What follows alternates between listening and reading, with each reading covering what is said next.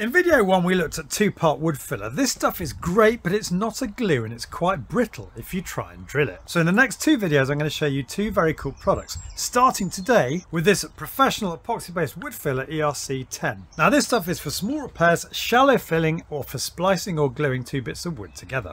As I used 5 years ago now on this dormer window to glue all the sections together, and it looks as good today as when I installed it, which is pretty remarkable given this is a south face of the house. The applicator gun squeezes out 2 equal lines of the filler and hardener, which you then mix thoroughly using the Continental filler knife I told you about in last week's vid. Still using that 5-year-old tube, I'm using this today on a broken Ikea chair I'm repairing, and I'm applying it to all the parts before pressing them together, and also to fill these shallow holes in the chipboard. You can trim off the residue as it starts to set, or simply sand it when it's gone rock hard. And don't forget, it can be drilled, milled, screwed, nailed, and also overpainted.